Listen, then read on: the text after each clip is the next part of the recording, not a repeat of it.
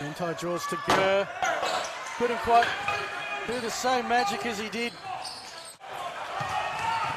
Bearcats rebound. Just nice too much run. In there. Some clean passes, found the open player in Mccarron. Yeah, shooting percentages is dipping a bit. Mavs down under 30% now, over 6 from the three-point line. Yeah, last week they shot 33 against Norwood. There's a nice three. That breaks this one open. Mccarron with Hemperl there. Gurr kept off of Jimmick a little bit. He doesn't need much space, Jimmick. He's been the main man bringing the Mavericks back. Ulbricht's having himself a bit of a 5-minute period here at the moment. Mccarron comes in to help. I do like their Indigenous unis. He's under the bucket. And Mccarron.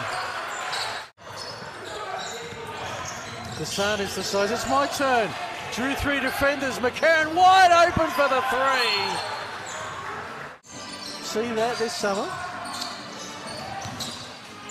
Oh, Ulbricht, nicely done. Did he get the and one as well? He did. He has. There's been a blocking foul on Rentoy and under the basket.